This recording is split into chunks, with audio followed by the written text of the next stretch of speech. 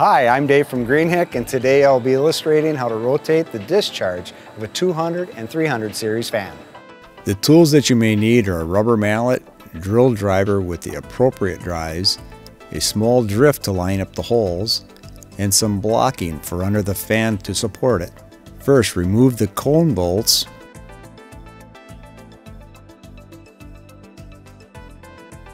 Remove the cone and set it off to the side. Then remove the screws from the front inlet support.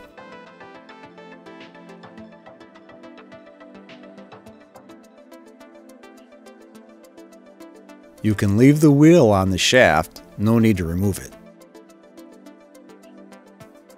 Open the weatherhood access door and also remove the two side panels. This will give you access to the bolts that attach to the housing. Start by removing the bolts at the top of the weatherhood to the housing and work your way around to under the bearing pedestal. The housing will tip forward. You may want someone to help you with this process. Supporting the scroll with some blocking will prevent it from dropping too far. At this point, you can rotate the scroll to the desired discharge. Be very careful with the scroll on the blocking.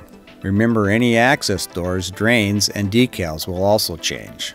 Once the scroll is positioned where you need it, reverse the process by putting all the bolts in the drive side of the housing, starting with the two horizontal bolts and then leaving them loose until the front support is attached. Lift up the front of the housing to match up with the inlet support panel and insert all the support screws.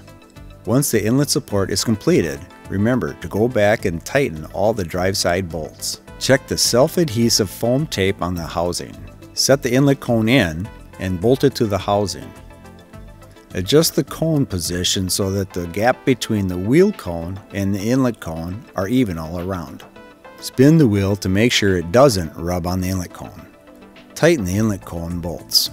Be sure to review the operation and startup procedures listed in your installation, operation, and maintenance manuals.